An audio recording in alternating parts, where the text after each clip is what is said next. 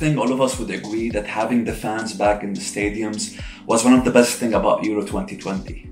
Now, of course, we can argue that maybe it was a bit too soon because there's still a pandemic happening, but that doesn't change the fact that these games were more entertaining because of the fans. Which led to one of my favorite moments in this whole tournament, which was this.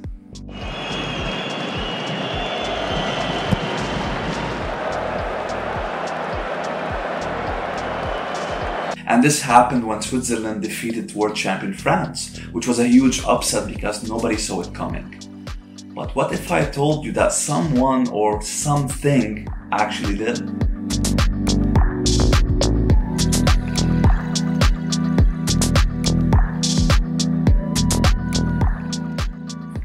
The KU Leuven DTAI Sports Analytics Lab executed a statistical simulation to predict the outcome of Euro 2020. Their simulation took into account the results of historical games, team skill level, and predicted the odds of each country's performance. And this was the result of their simulation.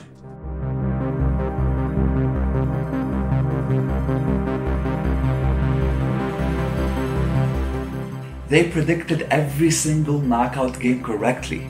Every single one. You can use their simulation to recap Euro 2020. It's simply incredible. The only reason why I know about this simulation is because of my friend Abdo. Abdo is a data scientist and he used their simulation to help him win our private Euro 2020 prediction league. Now, even though he's a data genius, he isn't someone I considered a football tactical genius.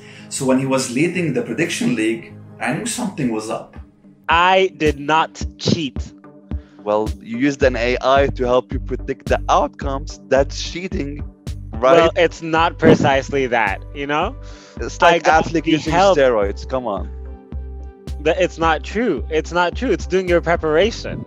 So one thing that I want to tell you today is that I didn't just blindfolded use the data from an AI or the outcome from an AI to help my prediction. I'm a data practitioner. So I thought maybe I can use some of that data work to make better informed predictions. At the end of the day, it was my call. So for example, right, I want to calculate, or I want to understand, first of all, who's going to win in a game, who is first most likely to score, and if I should go double down on that game, right? So these are the three main decisions that you make in that tournament that we played, right? That's true. For the first one, I just looked at the overall form of a team, right?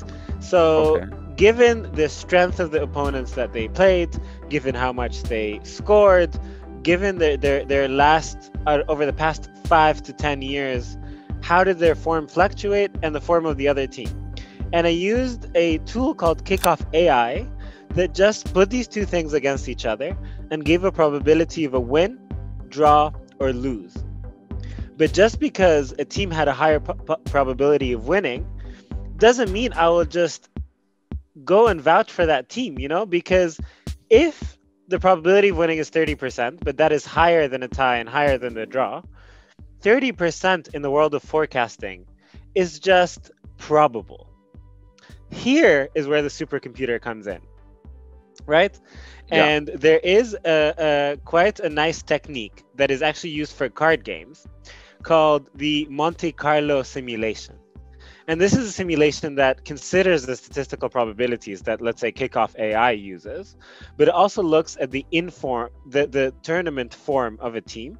And it also feeds these simulations with unknown random variables, like a red card, you know, things that sway the odds, you know, a lot. So a red card, player gets injured, they go into penalty kicks, all these things that you know don't really count in normal simulations.